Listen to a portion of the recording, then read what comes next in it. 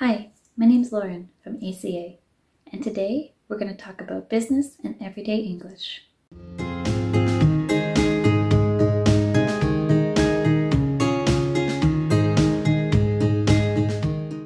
Learning a language is more than just learning the verb tenses and vocabulary. There are different contexts that use different phrases and grammar. You speak differently with your boss than you do with your friends and colleagues. So let's take a look at how you use business and everyday English. So let's talk about business English. You use business English when you talk to your clients, your colleagues, and associates. Business English is clear, comprehensive, and accurate. It requires particular structure and vocabulary. There's a saying in business, time is money. Everyone is busy, and that is shown in business English. When speaking to someone, be as clear and direct as possible while still being polite. There are many different idioms and expressions used in the business setting. If you use these expressions in the real world, you will look a bit weird, but in the workplace, they fit perfectly. It can range from little changes like consensus and agreement and permission and authorization to full phrases like learning the ropes or back to square one. Everyday English is marked by these colloquial vocabulary. Slang and colloquial language are not usually appropriate in the workplace. You need to be careful about using these in the business setting. And while you can use this in the business world, it's a rule of thumb to keep it out of the workplace. So now let's take a look at some scenarios. Think about the context of the situation and think about which one is more appropriate. Don't worry, I'm going to give you some choices.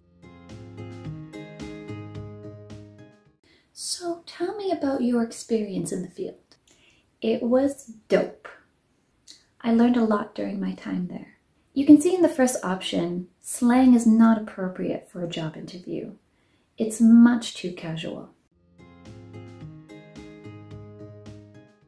Pardon the interruption. May I have a word with you? Come with me, I need to talk to you. In the first example, I used polite expressions which are more appropriate in the workplace, whereas the second one is much too direct and impolite. I'm afraid I don't see it that way. Are you crazy? No way! In the first example, we softened the disagreement with the apology, sorry, while the second one is much more abrupt and blunt.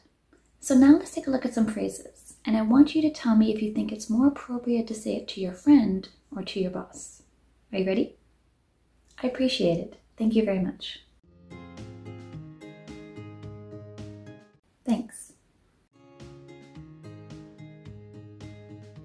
See you later. I was wondering if I could ask you something. Would you mind if I spoke with you for a moment? Could I borrow your jacket? So hopefully you have a better understanding of the differences between business and everyday English. If you like this, please check out our website, lesbonmonts.ca, for more videos as well as our podcast and blog. Bye for now.